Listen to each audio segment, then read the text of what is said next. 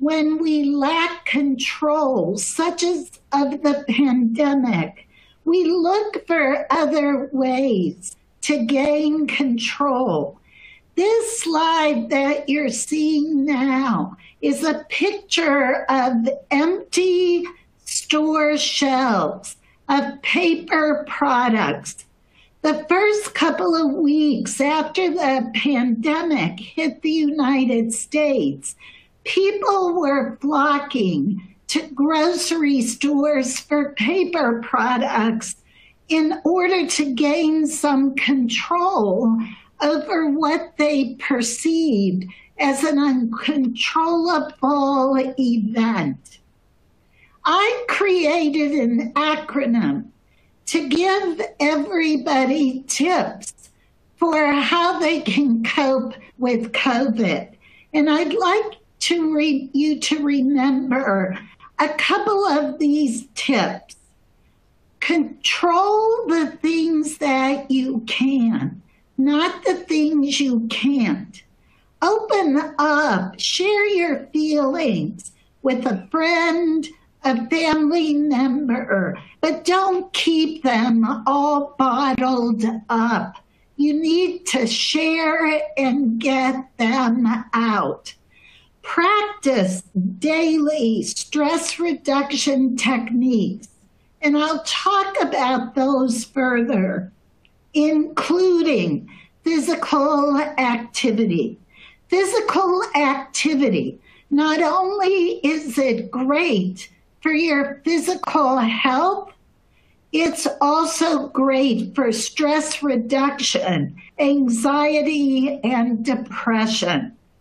Take short bouts, even 5 minutes throughout your days, to just get a little physical activity in. Engage in mindfulness. Be here now. The two most wasted emotions that we spend so much energy on are worry about the future and guilt about the past. When you feel your mind starting to race into the future about things you can't control and worry about those, bring yourself back to the present moment.